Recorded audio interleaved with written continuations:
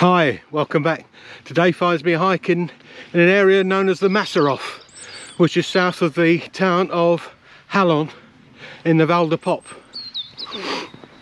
This particular area is often overlooked by hikers because we're surrounded by beautiful mountain peaks, and this is a bit lower level, and because there's so much variety here it tends to get overlooked. So I've decided to explore here today and see what it holds. As I say, I've not been in this particular spot, so it's another new expedition for me. So let's see what we find.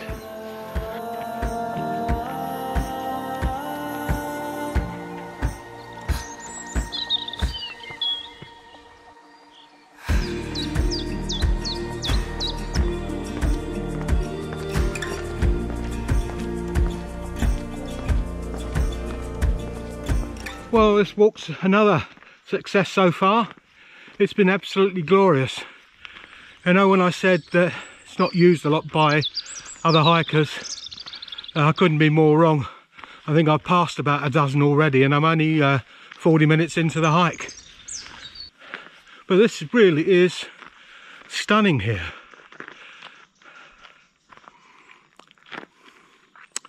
Yeah, so I think very shortly I've got a sharp uphill section, so that might dampen my spirits a little bit.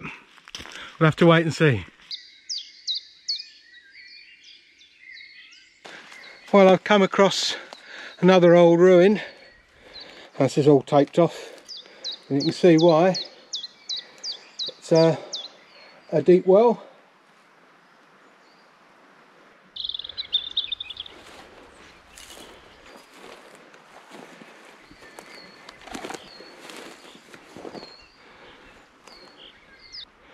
These always fascinate me as you look back through history, and these ruins here are probably maybe 400 years old, maybe 5, maybe longer.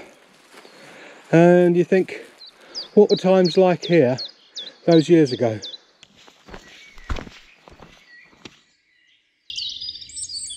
Well, the uphill section starts now, although it's on a bloody good track though.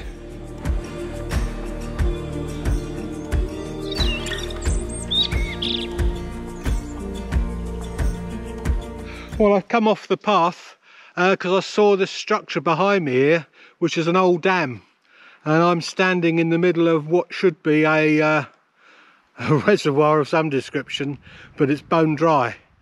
Yeah, you wouldn't see it normally on the path. It's just that I was being a bit nosy as normal, and I've come down there to actually have a look at it. Quite impressive.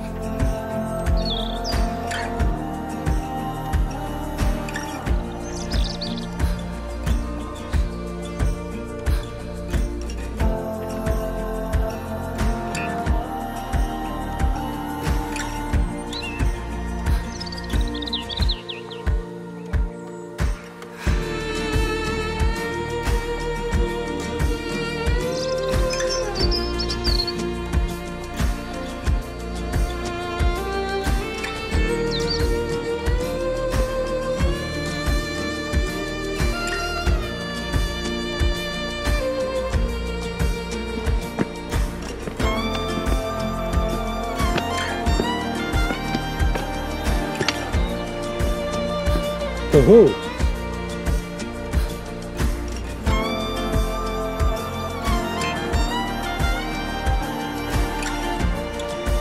Well, I'm standing on that wooden bridge. I'm not totally sure how long I'm going to stay here, mind you. I'm not sure how strong these logs are, so excuse me if I get off of here.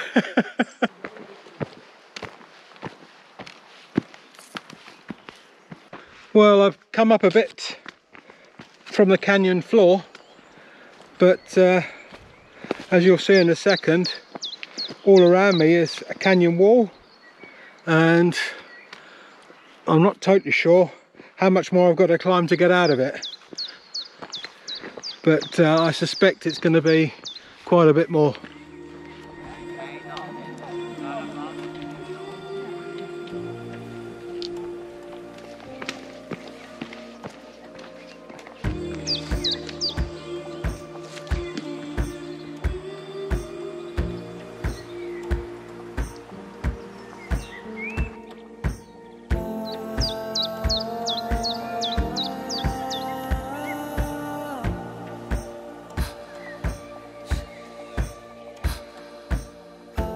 Well, finally out the canyon. That wasn't too bad actually. Gradual incline coming up. Very, very pretty. Now let's see if we can find the two restaurants up here and then we loop back.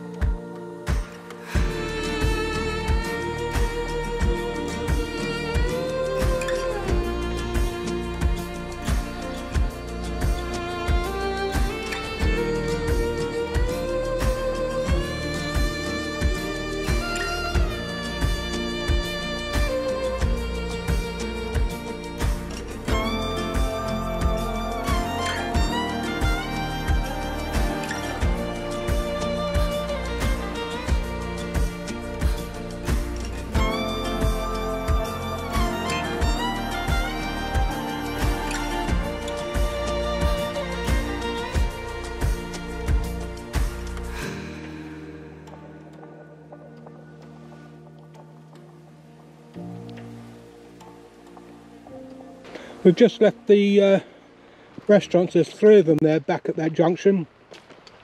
I couldn't really talk much as they've all got generators going because there's no electricity up here, and a lot of their cooking's done on open fires, so very rustic.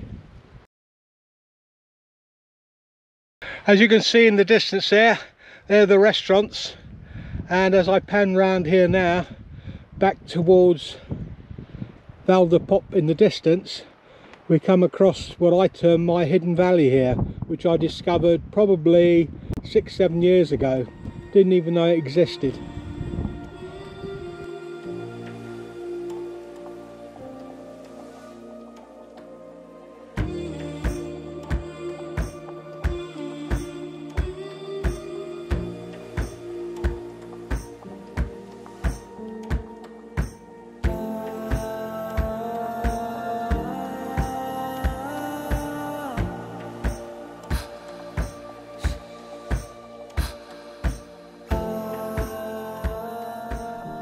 Oh my God, look at the age of that olive tree.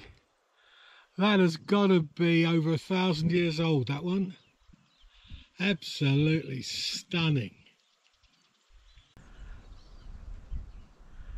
It looks like it's actually two.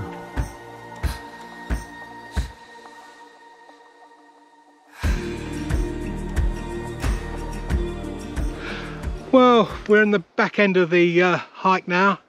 From here on in, I think it's going to be pretty much on tarmac surfaces, so which is great, as I said before, at the end of a hike, where everything to make your life a little easier is always welcome. Well, that was about 250 metre ascent.